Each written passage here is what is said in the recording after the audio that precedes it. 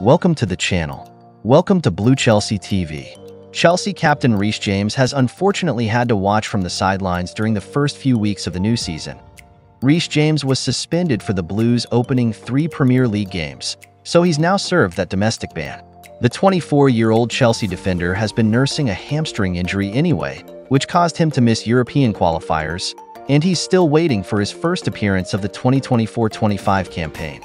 Speaking via Football London a couple of weeks ago, Enzo Maresca shared hope that James would be fit after September's international break. It doesn't sound like the English right-back will be in contention for Saturday's trip to Bournemouth in the league, though.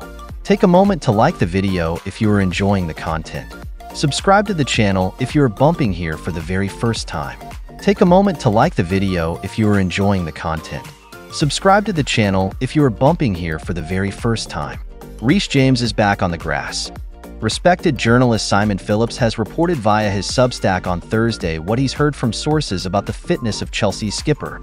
Apparently, James does remain out injured for this weekend's trip to Bournemouth. It is understood that the right-back has been back on the grass during the international break, but the Blues are not planning to rush him back.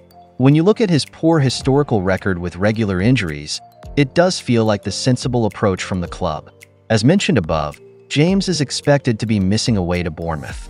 There's also suggestions that Malo Gusto could also be absent, so Chelsea could be without their 2 senior right-backs. The Evening Standard recently claimed that Gusto is set to miss the Bournemouth trip through injury. It's going to be interesting to see what Maresca does at right-back because he's got several options to choose from. Axel Disasi can slot in at right-back, something he's done in Europe. Also, Moises Caicedo has done a job at fullback before as well. If Chelsea want a brave, they could always promote 18-year-old academy product Josh Achimpong to give them a natural right-back. That's all. Don't forget to like, comment, and subscribe. See you later with another video. Until then, bye-bye.